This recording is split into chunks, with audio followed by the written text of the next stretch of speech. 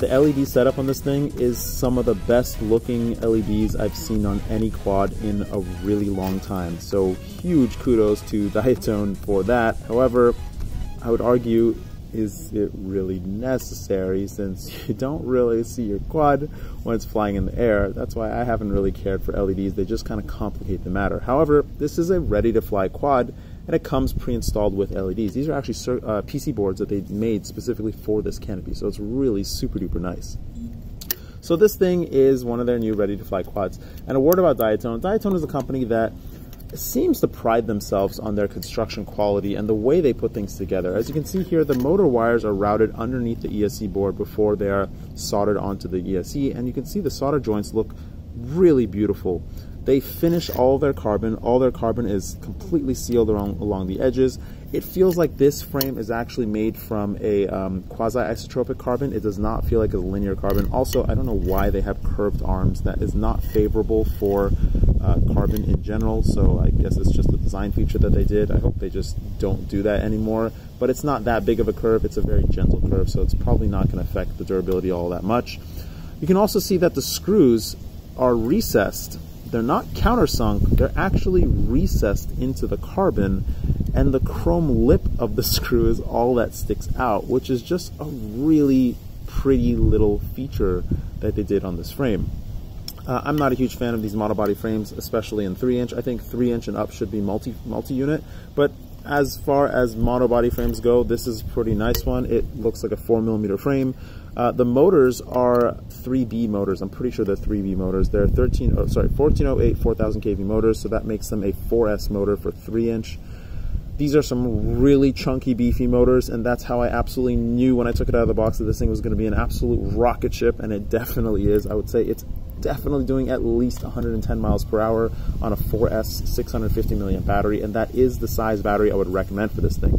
Other things I would point out is that the stack has like nice gold detailing on there. Their board quality looks pretty good, and Diatone boards are generally pretty cost effective as well, and they just happen to be a company that's very similar to SpeedX in that they can pull off these kind of low cost things pretty effectively, and it works out pretty well for them.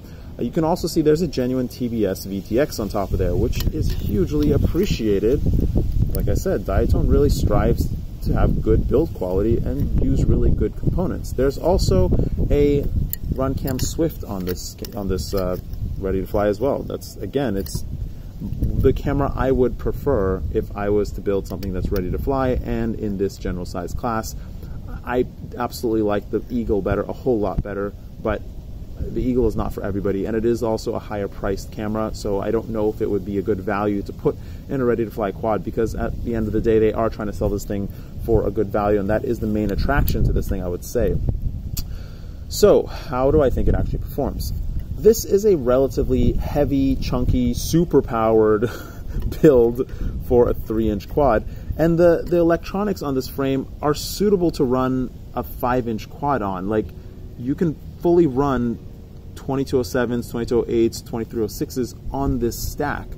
Sure, I don't think it'll do 6S. They have a 6S version of the 20x20 stack, but it's totally capable of it. However, they put it on a 3-inch frame. Now, it is a super duper high powered 3-inch, but at the end of the day, it is still a 3-inch frame. These motors are also 1408 motors. These motors are totally suitable for a 4-inch twin blade, specifically the HQ 4-inch twin blade. It's a little skinny blade. I forgot the numbering of it. Maybe it's a 4040 or a 4030 or something. But that blade on these motors would be absolutely insane, because it's just a fantastic combination. 1407, 1408 on that 4-inch twin blade is a really phenomenal combination. But they've used a 3-inch chunky prop for these motors, which is about the same load as a 4-inch prop. So how does it actually fly? It flies like an absolute rocket ship, as I keep saying. But like I also keep saying, this is a relatively heavy, chunky 3-inch build. It is extremely high powered, and you kind of got to keep that in mind, and you got to realize or ask yourself if this is really what you want. Now, they have made this to compete with 5-inch quads, and I would say it definitely would compete with 5-inch quads. I'm pretty sure it's faster than all of my acro quads. It is an absolute rocket ship. But like I keep saying, do you actually want that in this particular size class? Other things I would point out is that it is a little bit heavy for the 3-inch prop that it uses. It's definitely not underpowered, as I keep saying, but it is a little bit heavy for my taste. And what I mean by overweight for the 3-inch prop is that there comes a point in the throttle where the props really engage the air nicely. You get moving and it really starts like giving you a lot of power. And that point in the throttle, when you have a little bit more weight than maybe suitable for the prop, it kind of becomes like an on-off switch. Now, I'm not talking about a lot of weight. This thing weighs about 230 something or 240 grams all up weight. It's about 240 grams all up weight with a 650 milliamp 4S battery.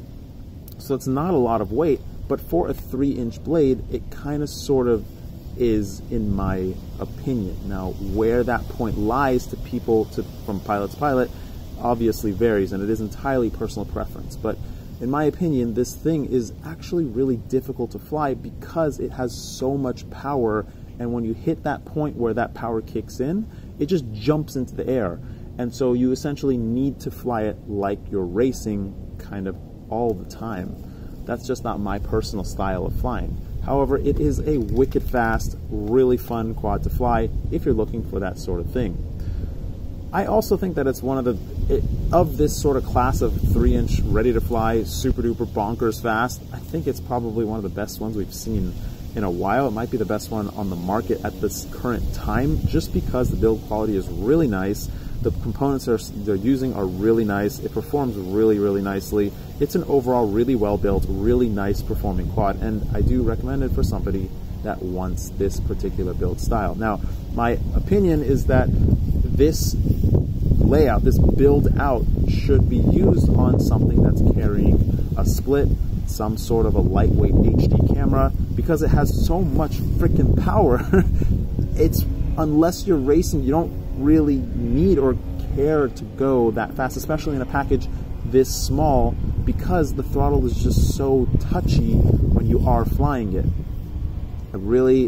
I'm trying to point that out a lot, because it really is a touchy quad to fly because it is so powerful. If you didn't realize, this thing is really, really powerful. Okay, that's enough about this thing. If you're looking for something like this, I would definitely recommend this. I'm going to give you guys a little bit of bonus as well. You guys definitely know this quad. I've shown this quad before. This is my general toothpick class quad, or toothpick quad, and these motors are from Diatone, as many of you guessed in previous videos. And I have been working with Diatone as well as about 7 or 8 other companies on developing a bunch of products, and I do have a bunch of products that are on the way.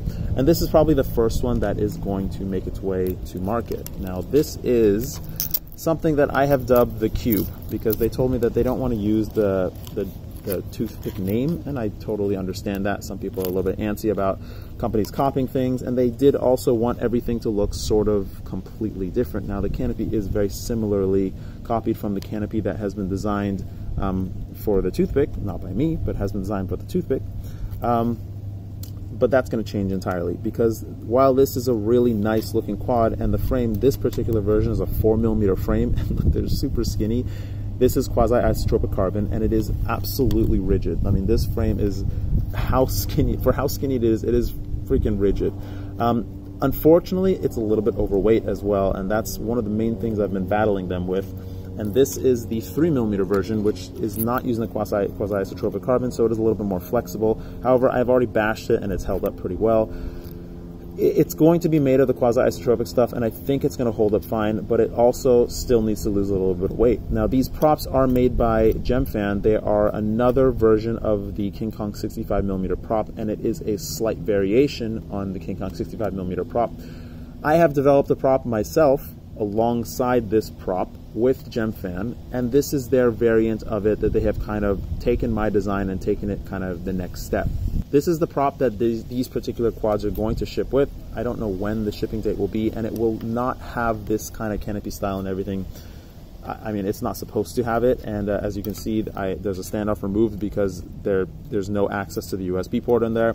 Anyways, I'll go over the rest of the quad. This is a 16x16 stack. It's a 16x16 Mamba stack.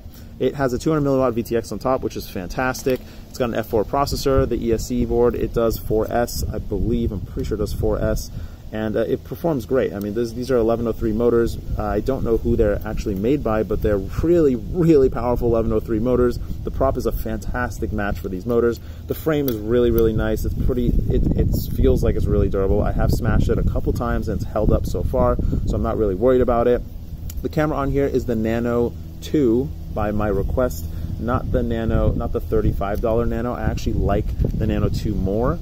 And there's a lot of other little things that are going to be changing on this quad, particularly to drop some weight, as well as make it more reasonable to run and build and use as a daily flyer. And so I'll talk a little bit about what I have personally been doing with all these companies. So I have a lot of designs that I've been working on and a lot of things that I really love developing. And the problem has been that these companies, the Chinese companies, they're just so quick at copying ideas that are any good. And it's gotten to the point where even if I just show an idea and it seems like a good idea, I've already done enough marketing for these Chinese companies to just jump on board and make whatever they want in this general style or whatever style I'm showing. And so I've decided to just partner up with these companies that draw inspiration from the things that I do and the things that other people would do as well. And in return, I get to use their resources to make their own products that they're going to develop anyways a whole lot better than they are.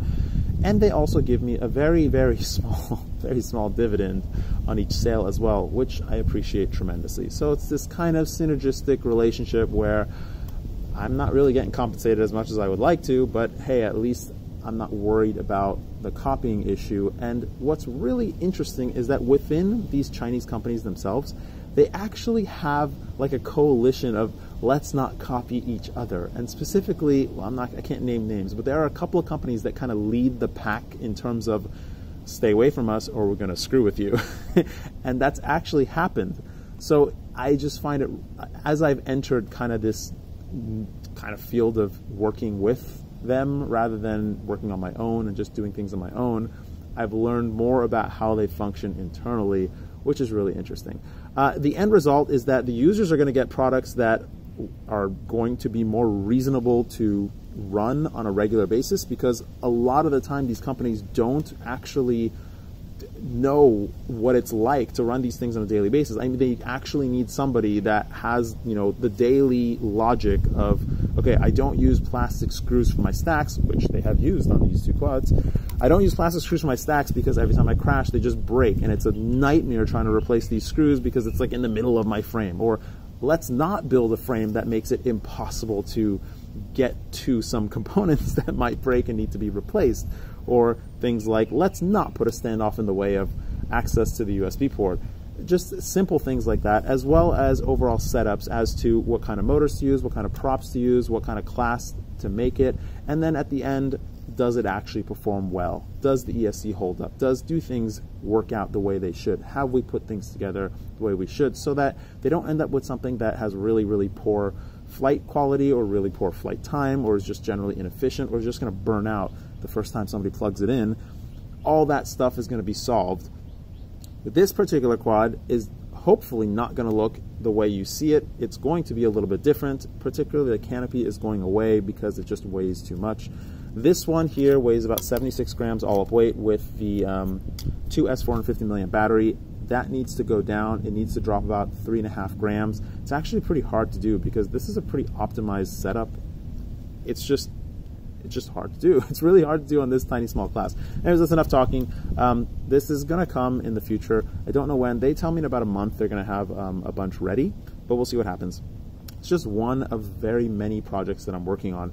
Diatone in particular has like 3 of my projects, and they are, you know, kicking butt, really kicking butt, and many more to come from other companies as well. If other companies are watching me and they would like to work with me, I have an agreement with all these companies as to how our relationship goes, and it's a very reasonable agreement. They have all agreed to it, and I didn't even write it. Another company wrote it for me. It's in Chinese and in English, or sorry, Mandarin and in English, so everybody can understand what's going on. Yeah, so I've got some companies making specific motors for other companies that are making the product so that everybody works together and everybody wins. So it's really awesome, and I really hope it works out. Yeah, more to come going forward. Floss your teeth. That's always helpful. Take care. Bye.